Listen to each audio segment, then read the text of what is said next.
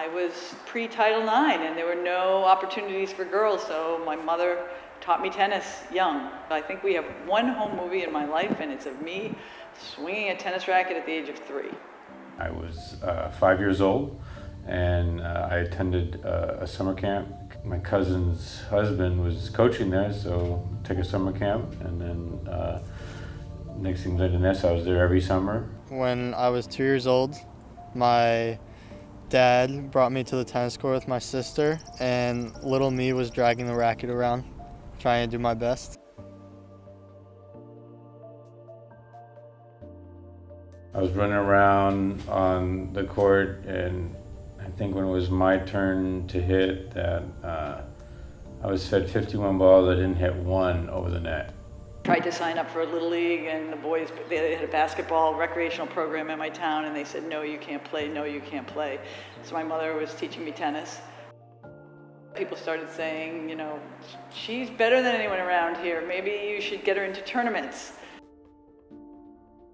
My mother had grown up in Springfield, Massachusetts, where there's this huge park, Forest Park, with a lot of clay courts, and she had learned to play there. And they had a big tournament there every year.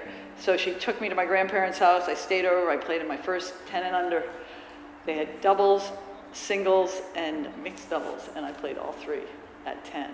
My claim to fame is that I played 49 tournaments in 1 year, so it's almost every weekend. It's almost every week a tournament, but I only won 2 matches, so that wasn't very good. Tennis is a very one-on-one, individual, intense competition. It's not easy. It's very different than having a team 5-on-5. You're out there by yourself. There's really no one to blame except yourself.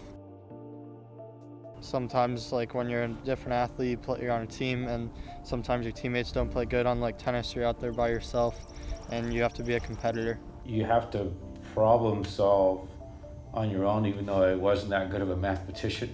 You're going to lose points, and you're going to lose. I lost points in ways that were ugly, that I didn't like, that I felt, what was I thinking?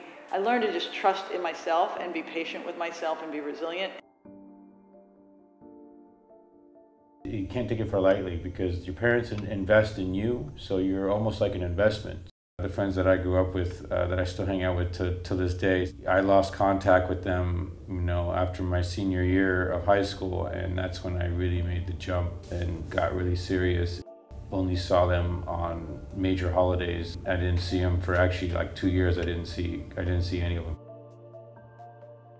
My number 1 player ended up, he was playing Davis Cup for Germany, so I was able to hit with him both years I was there, and then that's how I got into playing the tournaments. And then in the 90s, they announced there's this huge gay sports movement. It's international, and they were going to have the 4th annual Gay Olympics, which is called the Gay Games, because the Olympics wouldn't let us use the word, in New York City, and the tennis was going to be played at Flushing Meadows. So I was like, I'm going to go get medal at the Gay Games. So I went and played at Flushing Meadows and I won the bronze medal. You know, so that was a tennis dream that I could not have imagined as a kid. Playing Florian Mayer in a tournament in Germany, and when I was 20 at the time, and he was only, after the match that I figured, I knew he was young, but he was only 14 at the time. And he ended up beating me, but then the next time I see him, you know, a couple years later, you know, he's on, you know, center court at the US Open.